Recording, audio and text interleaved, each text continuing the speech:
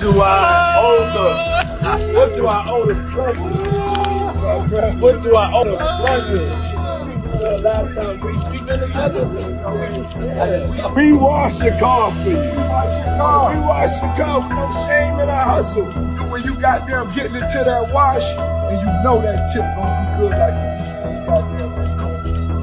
Y'all better start buying this slippery soap, man. Going on there. All right, let's break it down in a way that hits closer to home. Because the tea being spilled right now is so wild, it's practically a tsunami. So, 50 Cent is back at it again, doing what he does best, shaking up the industry and making sure nobody sleeps soundly.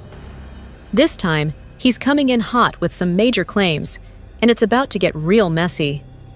Apparently, 50's got receipts on Diddy's infamous freak-off parties. And guess who's caught up in the storm? Rick Ross. Yeah, you heard that right. Things are about to get wild, so grab a snack, because this ride isn't slowing down anytime soon. Now, we all know 50 loves a good feud, but this time, he's not just stirring the pot, he's flipping it upside down. He's claiming to have tapes of Diddy's crazy, oil-soaked parties, and word on the street is that Rick Ross was one of Diddy's closest partners in crime. And guess what? 50's not keeping this quiet. He's got plans to drop all of this in a Netflix docu-series. Yep, Netflix.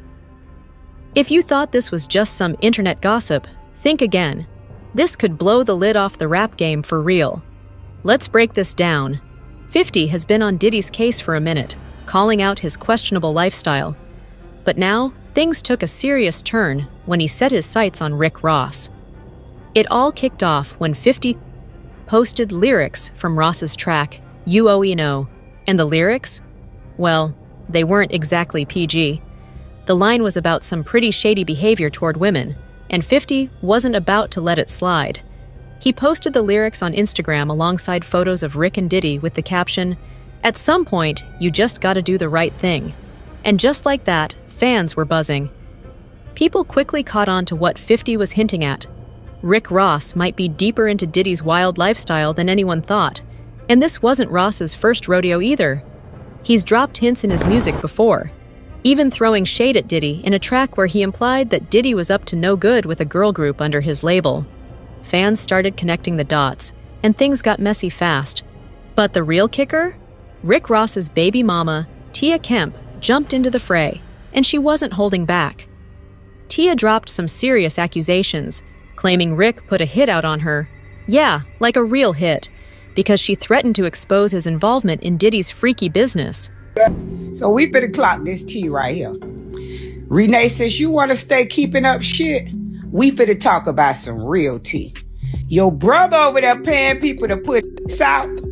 He over there paying people to put this out. And it's running off with his money and it's getting back to me. So now, I'm finna send the feds over there to y'all motherfucking empire. See, you had the right bitch today, ho. You keep playing with me, I'm finna tear y'all motherfucking empire down. Next, we gonna talk about Miss Carol. Y'all know who Miss Carol is. You know that's behind your brother. I'm finna make sure her family sue y'all whole estate. Cause that case is not closed. You know the lady that was leaving from my mama's house getting her hair done that time. And it's behind your brother and his drama. You know that. You know. About the man who was in front of Black House. Okay. We finna dig up a whole bunch of motherfucking maggots right now, ho. I'm not finna play with you, you Ozempic. I'm finna finish y'all. Watch. According to her, the only reason she's still around is because the hitmen Rick hired took his money and warned her instead. Can you believe that? She even hinted that Rick wanted her gone because she knew too much about Diddy's parties and was ready to spill everything to the feds. This is next-level drama. And it didn't stop there. Tia went on to suggest that Rick had been involved in some shady deaths, all to keep his secrets hidden. She straight up named names and said Rick's crew had done some dirty work, making sure no one could speak out. Wild, right? So why is 50 so involved in all this? Well, aside from the fact that he loves a good feud, it seems like he's got a personal vendetta against Diddy.